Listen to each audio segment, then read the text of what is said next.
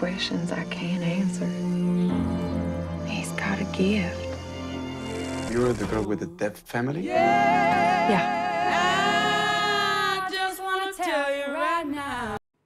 Welcome to our weekly film show where we're joined by director André Bonzel in the studio, along with our critic Lisa Nesselson. Hello to both of you, André. Hello. And Lisa. Now, André, your new film is a very, very personal documentary which premiered at Cannes last year in July. It's on release in France this week. It's called Et j'aime à la fureur in French and Flickering Ghosts of Love's Gone By in English. Now, this was a very creative project, which I believe was prompted by a phone call asking you to pick up some films. Can you explain? Yeah, well, I collect films since I discovered cinema when I was young, and I collect amateur home movies. And I got a phone call from a notary who told me that there was a bunch of film from my family to pick up. I had a short time to do it. And so I discovered films that I didn't know from my own story, and that was the beginning of wanting to make this film. Suddenly it took on a very personal dimension. Well, let's take a look at some of the found footage that makes up this film, with André's voiceover telling the story. Il semble étrange que les seules images filmées de ma mère qui restent, elle que je n'ai jamais beaucoup vue rire, la montrent en train de se marrer.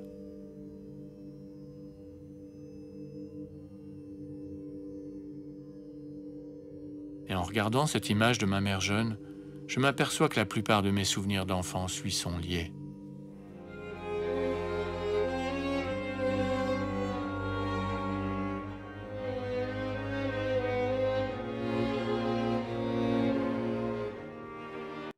Now, André, your first film premiered at the Cannes Film Festival in 1992, and this second one in 2021. That is quite the gap. But Yeah. Lisa, for you, it was definitely worth the wait. Absolutely. I love this movie. And that 30-year gap is part of what makes the film so poignant and also, I think, so funny.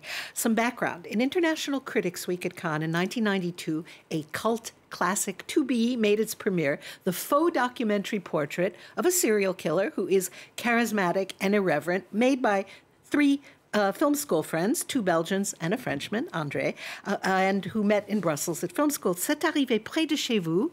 Man Bites Dog, in English, would travel the world and eventually end up on the cover of The Village Voice. After Man Bites Dog, the three film school buddies had very different dates with destiny. Benoit Poelvoorde went on to a varied and flourishing acting career that continues to this day. In fact, he was on the jury in Cannes in 2004 at the request of jury president Quentin Tarantino. Rémi Belvaux died young, sadly, in 2006. And André continued collecting found footage, as you have all your life. André, some people love old things that other people would throw away. I'm one of them. Do you have a theory about why it is that old things sing to some people and not to others? I don't know. They tell us, something about us. They tell us their own stories, and I think we inherit. That's one of the points of the film. Is like we inherit from our ancestors without even knowing it. And it was a little bit this search of, finding what I inherited without knowing it through the films. So, and I love this film because it's people filming their own life. So they really, they can tell us something about cinema, actually, because it's people who are shooting films and they ask themselves the same question as a director would do, what I want to show and things.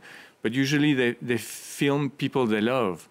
And they film the happy moment. And I think a little bit of that love remains in the footage, and that's why they make it so poignant. I mean, for me, they're really touching, And watching this film, looking at these archives, I know that I started doubting the authenticity of my own childhood memories. And if we think about Man Bites Dog, for example, which is an amazing example of the mockumentary or the fake documentary with this film crew following a serial killer, what I wanted to ask you is how much can we trust what we see in this film, your new film? Yeah, in the new film. Well, I tell my own story, and it's really sincere, and I really tell like everything, and even like the sex time of adolescence, of teenaging years, and things like that. But so it's all true. I mean, after the point was like telling my own life with other people footage to see, you know, to try to find if there's something in common, how you could do that. And that's why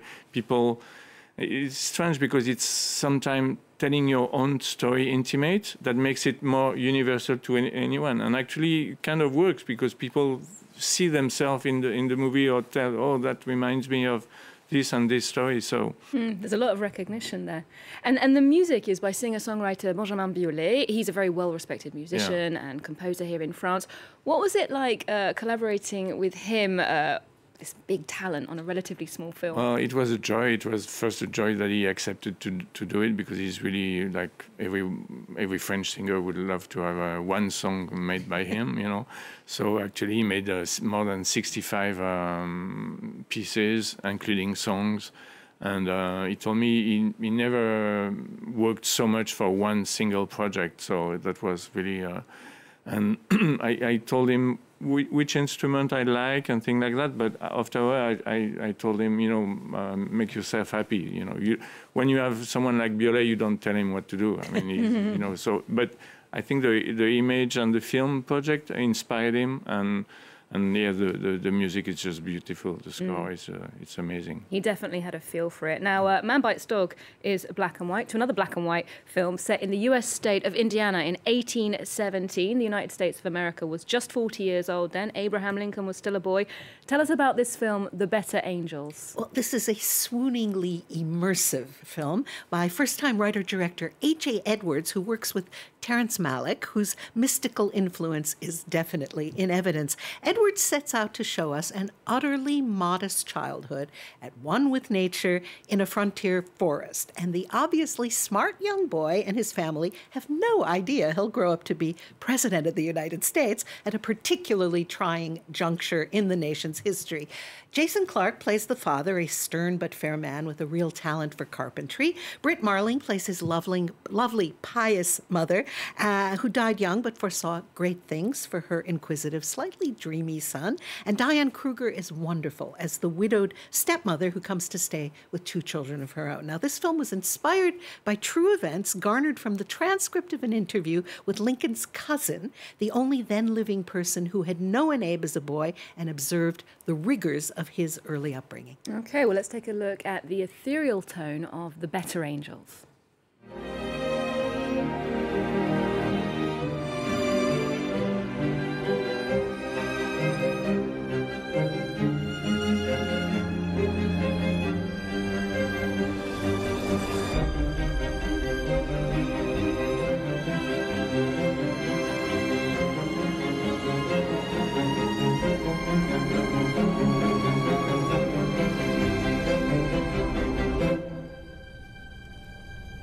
He won't stay in these woods forever. He'll make his mark. Now, Lisa, I believe this film was made in 2013, but it's only being released now. And that's excellent news. Films have long lives. And it's one in another long line of movies that makes me glad to have been born in the second half of the 20th century. Now, I loved playing with my Lincoln logs as a kid, but I would not have enjoyed living in a real log cabin with my extended family. For one thing, if your cows ate the wrong thing and you drank their milk, that could kill you. Drinking contaminated water could kill you. The surroundings are incredibly down to earth, and I'd say yet almost unearthly. Children were intimately acquainted with death and bereavement. The expression, spare the rod and spoil the child, that had real meaning. People didn't go to the gym. They split logs, plowed fields, swam in the river, ran through the fields, balanced on other logs. Motion pictures were still a long way off, but watching this carefully composed film, I found myself convinced that young Abe's life must have been very much like this. Indeed, it was another time. Now to an acronym, Coda. It stands for Child of Deaf Adult, and that's the name of the movie that won 3 Oscars: Best Picture, Best Supporting Actor, and Best Adapted Screenplay. Now, Coda was adapted from a hit French-language film called La Famille Bélier, who's well known here in France. Lead actors learned sign language to play their roles. Lisa, tell us more about this one. Well, until now, the only way French French audiences could see this adaptation was on Apple TV+.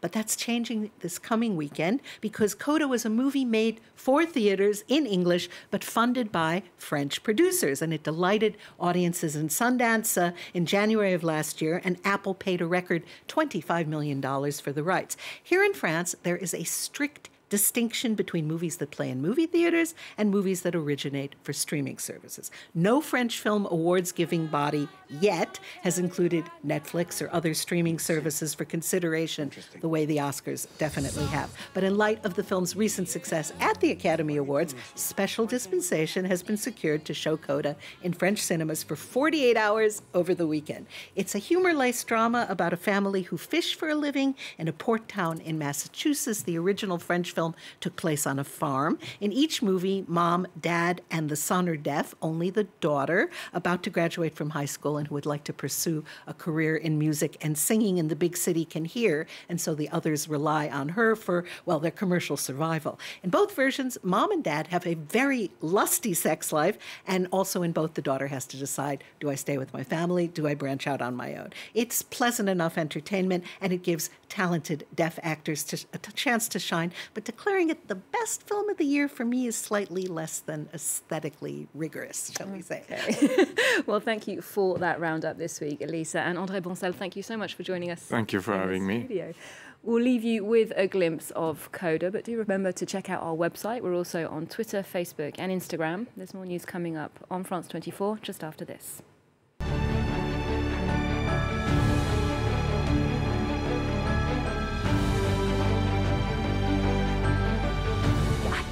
Stay with you for the rest of my life. I've never done anything without my family before. You're all that I need